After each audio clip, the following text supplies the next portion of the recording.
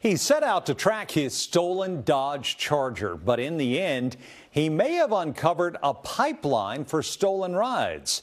A Brooklyn, New York man used a tracking device to find his car. News 4's Jackie Bensen explains how police traced the electronic path from New York here to Prince George's County and found not one, but two stolen Dodge Chargers.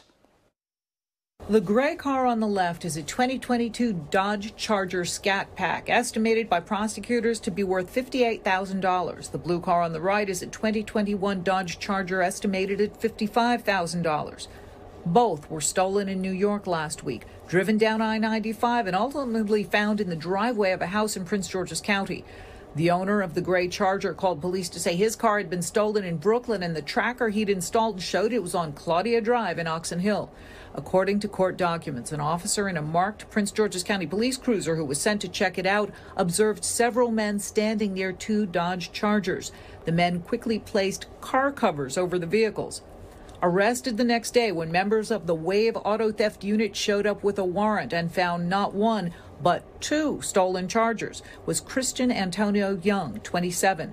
Police say that in his personal car, a Dodge Challenger, they found receipts from this rest stop on I-95 in New Jersey the day the cars were stolen.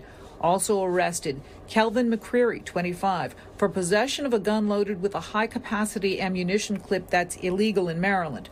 Police say both men's phones showed they were in Brooklyn when the Chargers were stolen. Jackie Bensen, News 4.